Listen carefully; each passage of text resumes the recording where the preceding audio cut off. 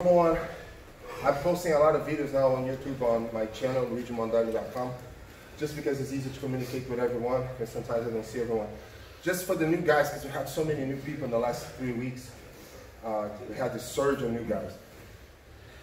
I recorded some time ago a video about frustration in when you start Brazilian Jiu-Jitsu and etc. And then a lot of the guys with brand new blue belts can talk to you guys about their own experience.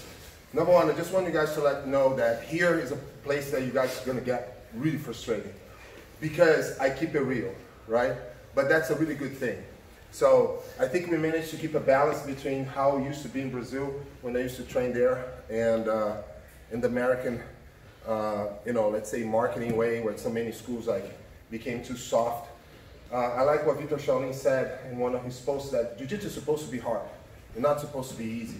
And we have to keep it hard and we have to keep it legit, right? So for everyone that gets frustrated in the beginning, just let go. Don't try to understand everything. Just take like every piece as it comes because you can get overwhelmed. There's so much information out there. Number two is make sure you filter that side of you that doesn't want to tap, that side of you that thinking about coming here and winning because it's going to take a long time to start winning.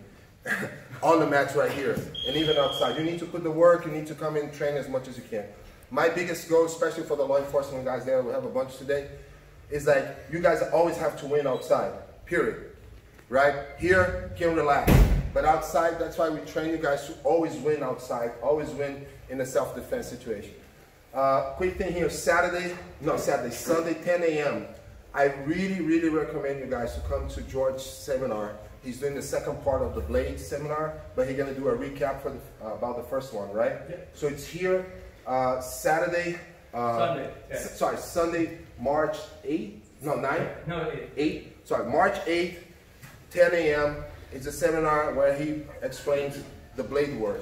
Very important, put together with your jiu-jitsu, you never know. David was here, Jim was here, Nobes is always here.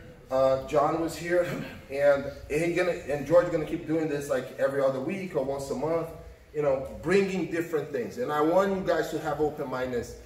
Don't think like jiu-jitsu is the only thing in the world. Like many coaches, they tell you like, oh, this is all you need because they're afraid of losing students. I'm not afraid of losing students. I'm afraid of you guys having a closed mind. So have an open mind, learn blade work, learn other stuff. Some things you can bring to jiu-jitsu if you learn sambo wrestling, catch wrestling. A lot of things can be applied to a regular jiu-jitsu, all right?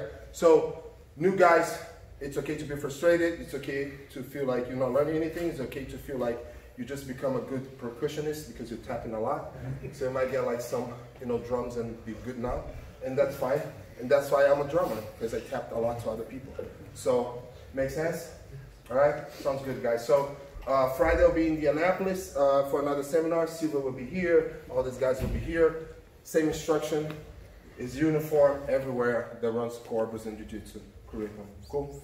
Cool? All right. Enough. Joe, take over.